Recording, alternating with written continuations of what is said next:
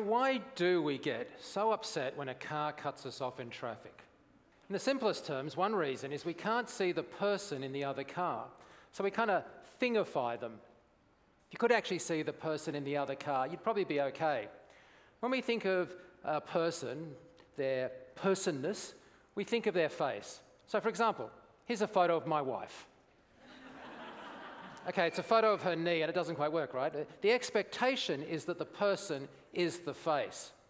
Ah, there she is. So faces are brilliant communicators of emotion, and emotion is powerful. I want to give the world a better face by putting a face on technology.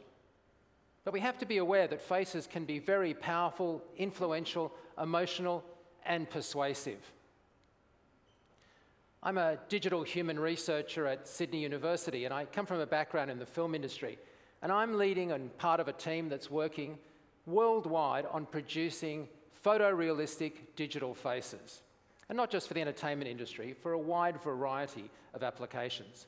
And after years of research, I believe three things: that we are just at the edge of being able to produce reliably digital faces that you can't tell aren't real. That we can use these faces to help people like the aged, the sick, and also better forms of communication. And that right now we need to think about the ethical implications of our work. We give computers tremendous power when we give them an emotional dimension.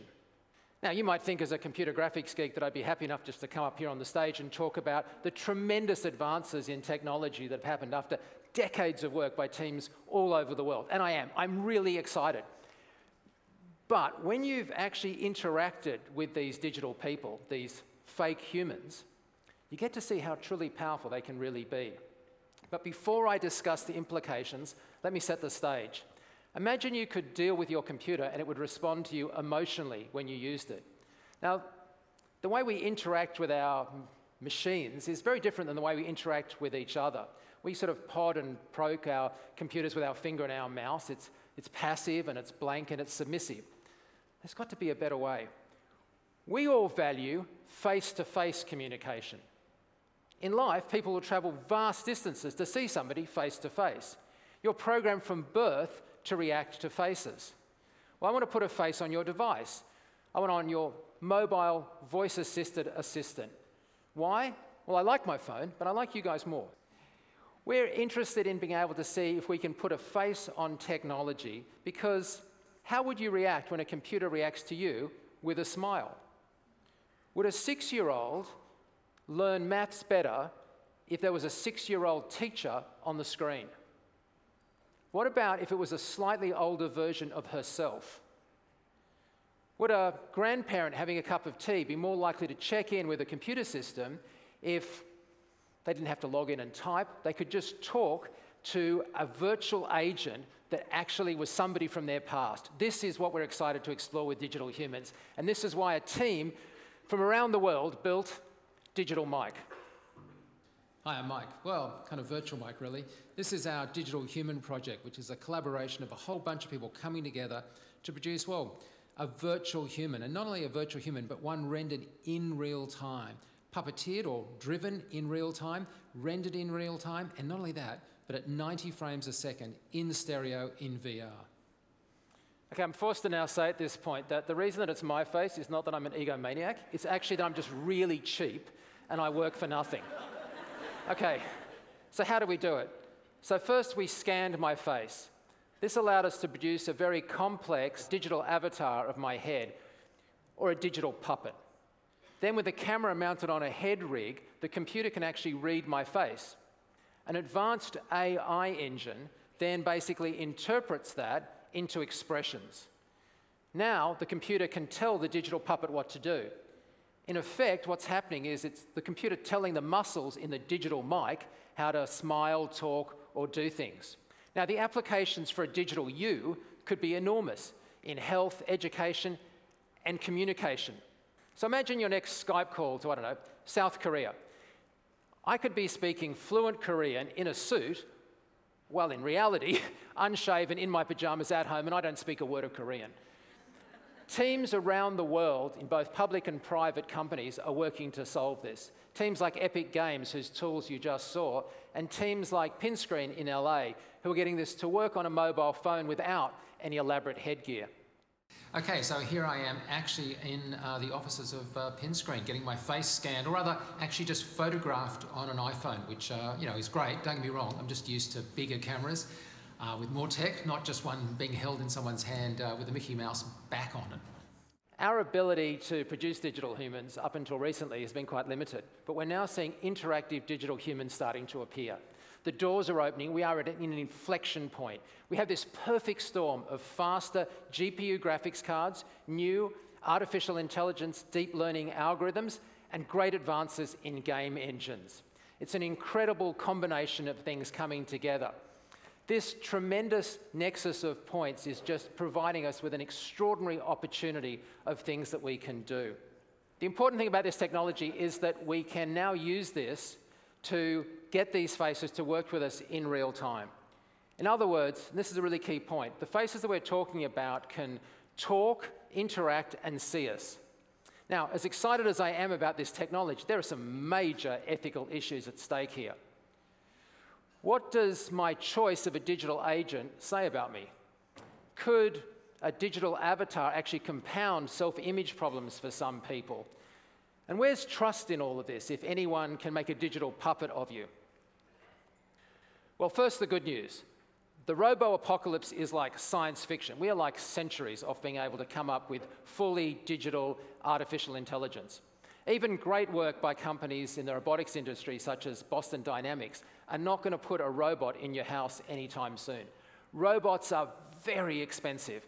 And while they have great applications in manufacturing, you're not going to have a lumbering great robot in your house, walk out the front door, go over to the car, get in, and drive you to work.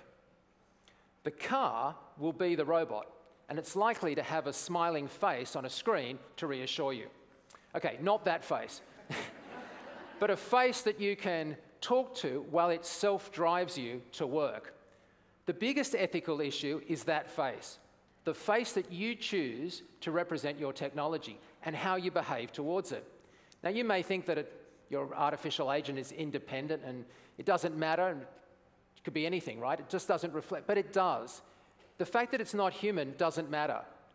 For example, I'm under no illusion that my dog Shandy is a person. That's cute, huh? But my behavior to my beloved Labrador just reflects my humanity. While conceptually and legally not a person, any cruelty to my dog would be horrifying to most people. Would sexist and demeaning behavior to a digital agent really be vastly less of an indictment because we said it's not a real person? You're going to judge me and how I behave to my digital assistant based on their race, their age, and their sex. What character traits would we ascribe to somebody who we discovered had as their digital assistant their mother? What about an archetypal butler or some anime schoolgirl? Who we choose to represent us, to serve us, really matters. And it just puts a whole new spin on the concept of what it is to be a user. Now we switch to the advent of new digital makeup, the ability to remove wrinkles, age spots, and birthmarks interactively. Does this advance the individual, or does it actually possibly reinforce stereotypes of perfection?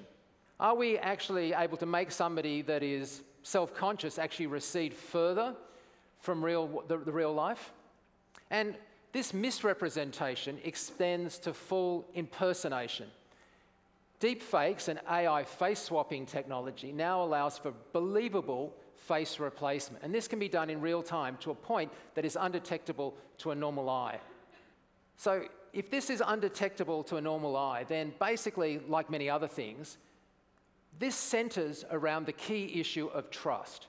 If I can be anyone and say anything, where's the trust? And the other side of that dilemma is how quickly we do trust these digital agents.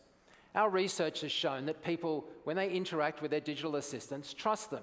I mean, who doesn't trust their sat-nav or their Google Maps when it says turn left at the next intersection?